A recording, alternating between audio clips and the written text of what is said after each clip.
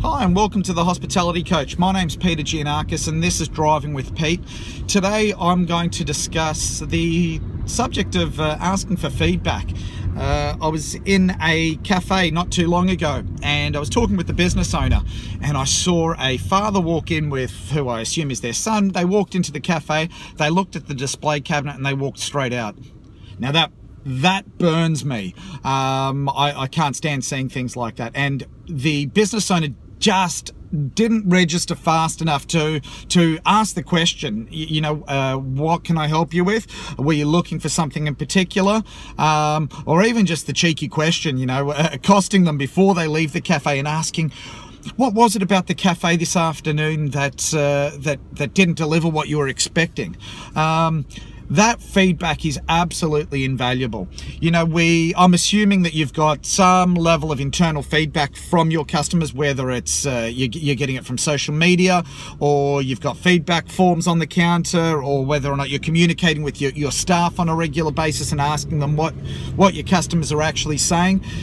But that feedback's good. That feedback is coming from people that are already visiting your cafe and experiencing your service and product. Probably the more valuable feedback I find is the feedback from people that aren't visiting my cafe and aren't experiencing my service and product.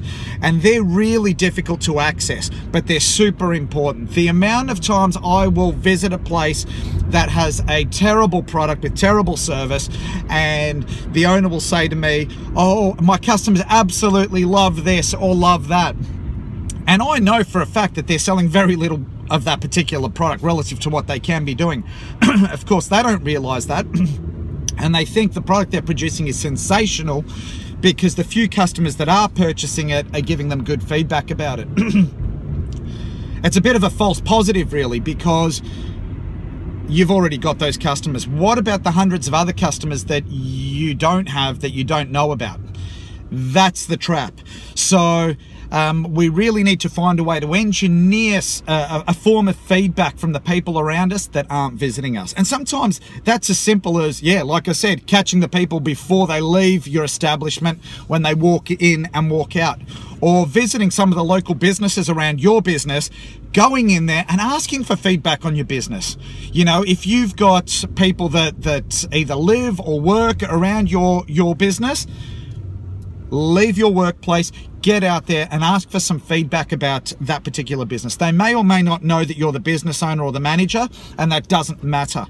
But get out there and ask for some feedback, because the feedback from the people that aren't using your services is the most valuable. Why aren't you using my services? How do you perceive my product or service?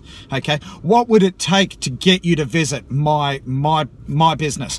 So absolutely invaluable feedback there. I hope you've learned something from today's session.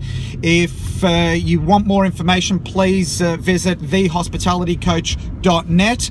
My name's Peter Giannakis. I'm the Hospitality Coach. This is Driving with Pete.